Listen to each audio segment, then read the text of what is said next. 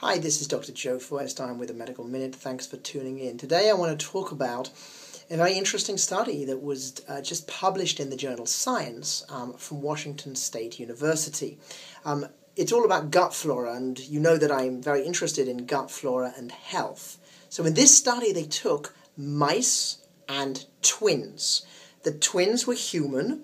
They had fat twins and thin twins. And then what they did was took the flora, the gut flora, from the fat twins and from the thin twins, and they put it in the mice.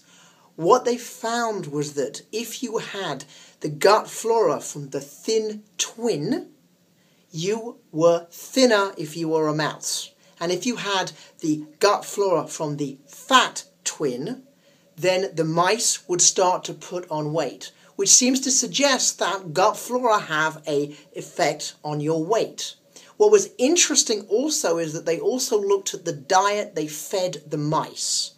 And it turned out that even if you had the thin person's gut flora, if you didn't eat properly, you'd still put on the weight, because it's an interaction between gut flora and also what you eat. So my take on this is that gut flora are there for a reason. They're involved in weight, and so we need to be looking after them and eating properly to look after them as they look after us. This is the Medical Minute. Namaste.